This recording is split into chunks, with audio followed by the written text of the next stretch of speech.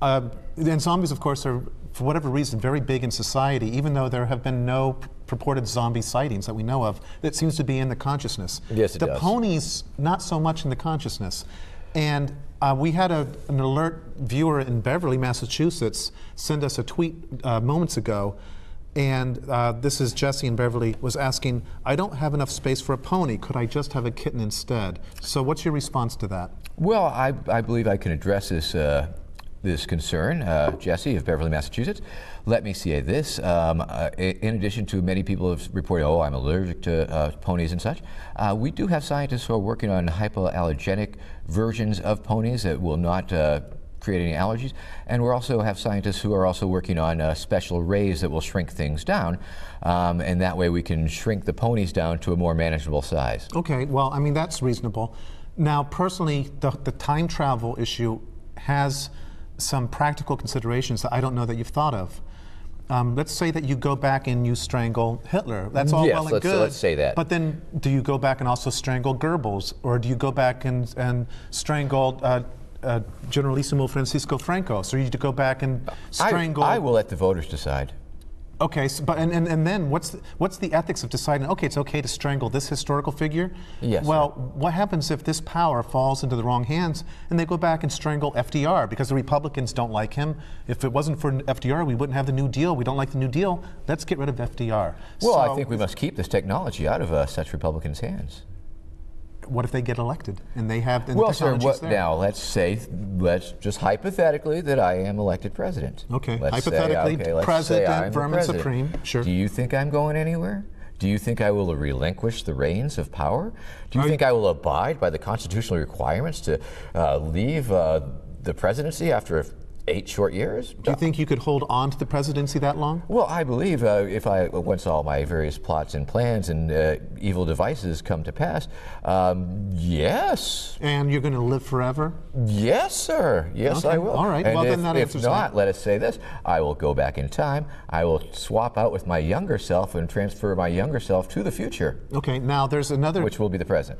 I like your idea of bringing some of the greatest minds from the past to the future. I mean, what would Thomas Jefferson and Benjamin Franklin have to say about what we're dealing with today? The issue... They will no longer have to spin in their graves. They can spin in person. They would spin in person, but they would also probably get very sick because we have adapted to the microbes in our environment and the different pathogens. They have not. And so being exposed to the pathogens that you and I are able to handle, they would likely die the same way that the Native Americans died off once they came into contact with the white man. People from the past coming in contact with us would be at an evolutionary disadvantage with their Two words health. to that, sir. Bubble boy. So you would put them all in bubbles? Yes, sir. Okay. I believe it would all right. be necessary. And actually, there's an emerging industry right there that you can subsidize, and that you'd create some jobs for the people that couldn't get work. Yes, sir. Shampooing poodles. I mean, not poodles, but ponies. Now, you've already been in. You were in the South Carolina primary as well. How did that go for you, and how was that different than the New Hampshire primary? Well, a small correction there. I don't want to mislead anybody. Oh. Or actually, I do want to mislead lots of people, but in this particular instance, I'll be very upfront and honest with you, sir, because you have a very honest face. And that would be, of course, no, I was not on the South Carolina primary ballot. I was on the New Hampshire primary ballot. Okay, so the buy-in on the South Carolina ballot is $35,000. The buy-in on the New Hampshire primary ballot is a measly $1,000. I was easily able to raise the $1,000 from constituents across this great land of ours, but 35 was pushing it a little bit. And you're on the Democratic ticket in some other states? I'm working on that process. Once again, ballot access is a very difficult thing for underfunded, minor, or fringe candidates. It's very difficult to get on many of these ballots. Thousands, sometimes tens of thousands of signatures are required. And for an individual like myself, whose campaign is only real on certain levels, that is very difficult. Okay. Now, of course, with my recent internet fame, things could change. Okay. Perhaps we could sucker like lots of people into collecting signatures. I don't know. We'll see.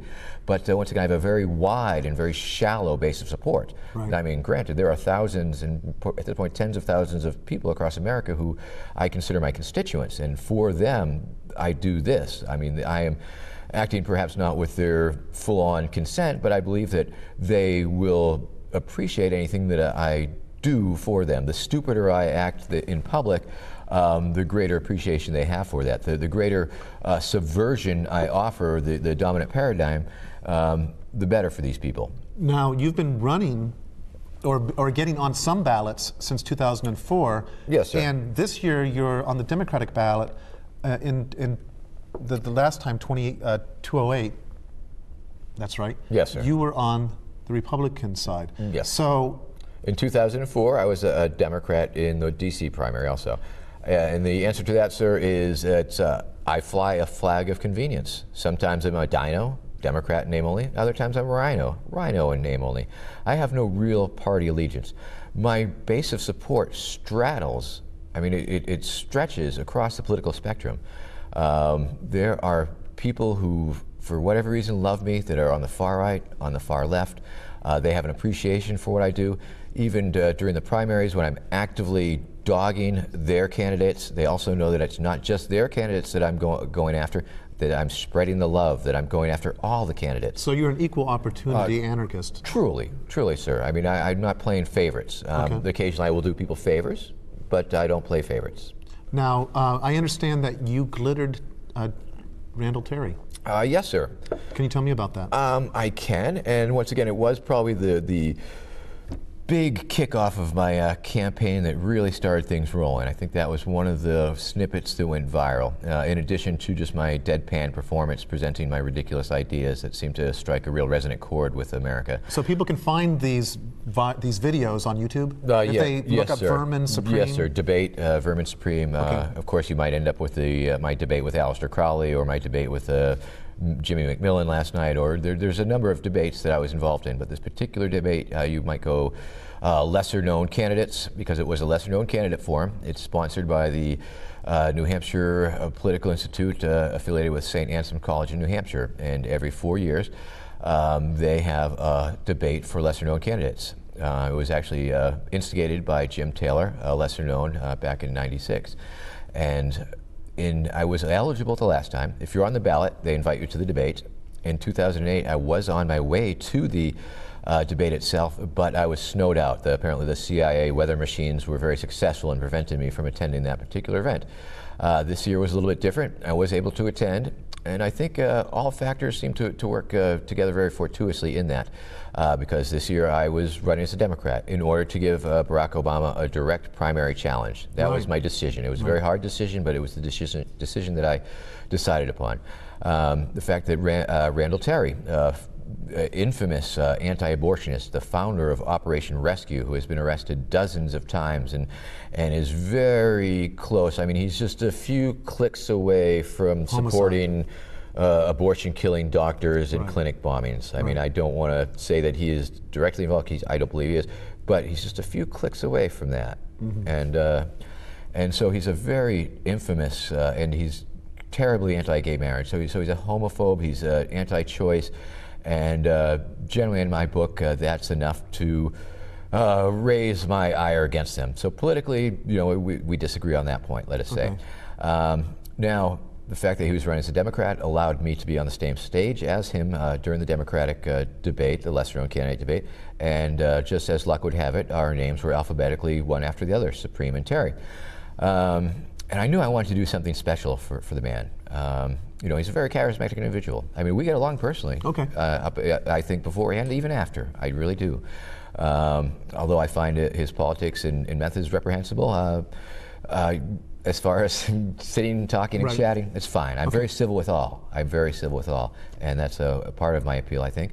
But you know, we were chatting and joking before the event, and you know, before the Democratic candidates went on, we all go to the restroom, and it was there, of course, that I made the offer. Hey, Randall, would you like to go to the restroom and have some homosexual gay sex? We thought that was pretty funny, but he declined. Okay. Then we were on the stage. At one point, the hypothetical question is who you endorse in the campaign. Randall Terry said himself, and I was next in line, and I also offered that I would write in Randall Terry. So I was drawing him in, and of course he was not too pleased to be sitting next to a crazy man, I will say that. but crazy like a fox. Crazy like a fox. And so, Mr. Terry, he spouted his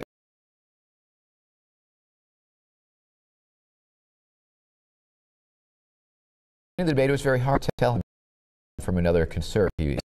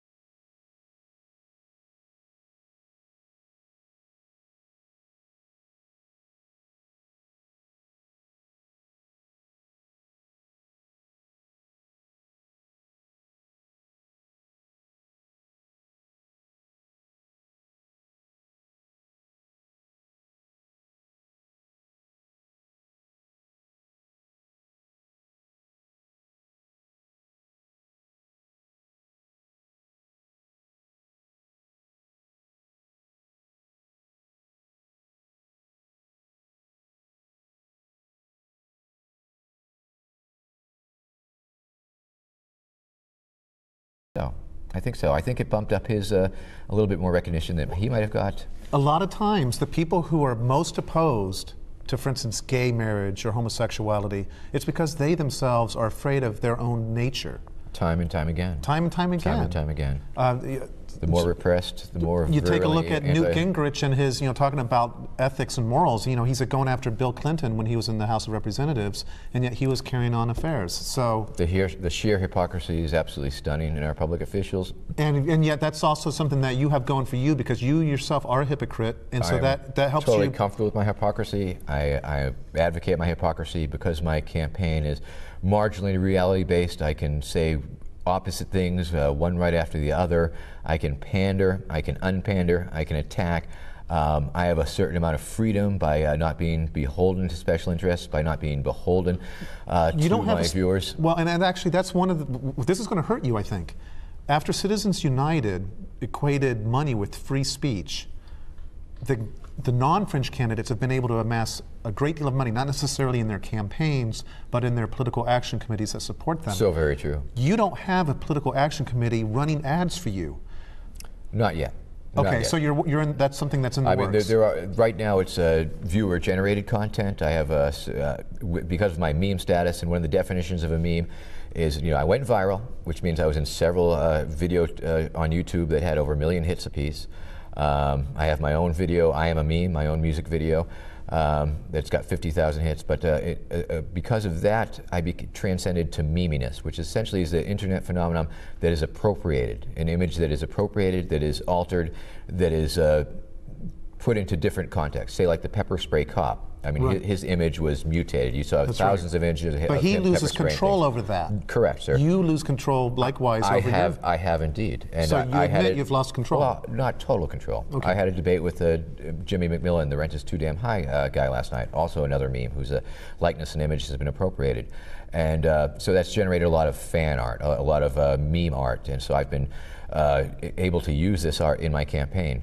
And I am, so you're reappropriating what's been appropriated from you? Yes, sir. And is that appropriate? I believe it is. And okay. I've also recently applied for trademark status protection for my name, Vermin Supreme, so that I don't lose that control, that part of me. And a lot of people do lose their names. Viewers should know that is your actual legal name. It is indeed, sir. Why? Because all politicians are vermin. I am the Vermin Supreme, and that is why I'm the most qualified candidate in this race at Okay, this so time. that's why you say you really Yes, are sir. qualified. Yes, sir. Because But you haven't served on any offices. in order to appear on ballots, for example, it does have to appear under your legal name. I've sued several police departments in my long and storied career, and it's Vermin Supreme versus the City of Los Angeles, Vermin Supreme versus the New York City Police Department. These are very important things. When a police officer, when I have an interaction with an authority figure and they want some identification, they know exactly who they're dealing with right away when I present that identification. They understand. They get it. They have no choice to not get it. And so yes, of course, my name is a very important part of me. The name that appears on the ballot, Vermin Supreme. Even if you haven't heard of me, voters have to contend with that name on the ballot, those two words. It becomes an abstraction in a sense. And even in that sense, that the name is bigger than my physical being. You have never been on a school committee? No, sir. No, I went to school, though. Okay. You have never held any office? You've never won any election? I was. Have you run for any other? I was mayor for a day. You were? I was. Where was that? That was in my high school. Oh, nice. I was president of my Junior Achievement Society. Okay. Did you have a platform at that time, or were you still developing what you're running on now? That was very early on. That was before I really launched a full political career. And when did you decide to even enter politics? It occurred around 1988. I was living in Baltimore. I had accomplished many things in Baltimore and had about enough of Baltimore at the time. There was factors which was It was very muggy. making me want to move out of Baltimore. And so I declared that I was going to run for mayor of Baltimore because I needed something else to keep me there. Well, they'll run you out of town for that, right? And so I did. I declared my candidacy, and then I was committed to that. So that was 1988. I ran for mayor of Baltimore, Maryland, 1988. 1989, I ran for mayor of Detroit, Michigan. Somewhere in there, I ran for mayor of Mercury, Nevada at the nuclear test site.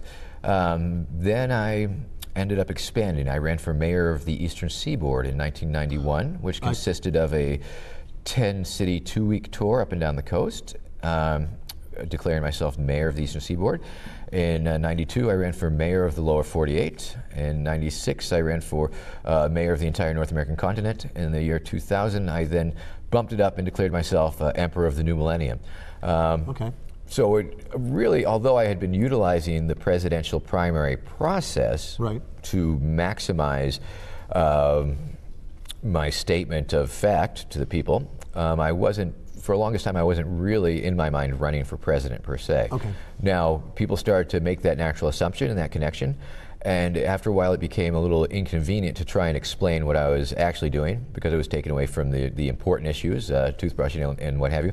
And so I just conceded, yeah, fine, I'm running for president, whatever. It just made it a lot easier just to say that. Okay. And so I have. Now, am I really running? Am I a pretend candidate who's pretending to run for president? You're on the ballot. Or am I a real candidate who's sort of running for, it's. Okay. Is it a character? Is my character, Vermin Supreme, a trademarked registration of an entertainer and a educator?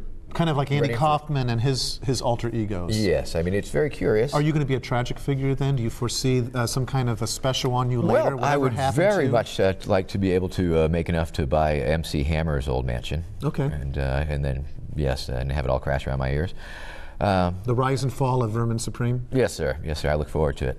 Okay. Well, that's good for you to have something like that because I'm used to poverty and in obscurity, and it's. Do we have enough poverty in this country? I know Mittens Romney is not too concerned about the very poor people. And is there enough poverty? Is poverty a growth industry? I think obviously that the consumer capitalist society has managed to commodify poor people. I believe that there's several banks that are making quite a bit of money off of this food stamp program, processing food stamps. That's a big profit industry. The prison industrial complexes, of course, preys on poor people. Poor people who have minor infractions that can't afford lawyers are cranked into the prison industrial complex where they are profited on, where they're made to sometimes to work for free, where they're warehoused, where they're sometimes forced to pay for their own incarceration. Prison is a growth industry. So yes, is there enough poverty in America to sustain these poverty-driven industries? It doesn't really matter because it seems like the middle class is heading in that direction anyway. So it's a self-perpetuating industry. Interestingly enough, Warren Buffett recently in an interview said that, talk about class warfare, the rich have already won. They have been attacking the middle class and taking all the wealth for themselves. It's a very, very astute observation. And when the Walmart family owns 30%, which is the equivalent of like the vast middle class, it's stunning, the inequality in wealth. Now, once again, I'm reminded of that song, "I'd Love to Change the World" by Alvin Lee in 10 Years After, when he said, tax the rich and feed the poor until there are no rich no more. The fact that the rich have managed to set up this system where all this money is flying out of the middle class's pocket, going up, they're like giant vacuum cleaners, just sort of sucking it up. I mean, at this point, Walmart is having to expand overseas because the middle class is tapped out, because the jobs are going overseas, because is the game rigged? I think it is. I think the people had better really put it together, and it's very hard for individuals to accept what's going on, to see what's going on, and then to do anything about it, because they're so damn trapped into the rat race. They're so damn trapped onto a treadmill. They're barely holding on to the roof over their heads, barely being able to feed their children. Better yourself through college. The knowledge industrial complex has turned into just a huge profit-making entity that is preying on the kids that are trying to better themselves, and they're enslaving them in debt also.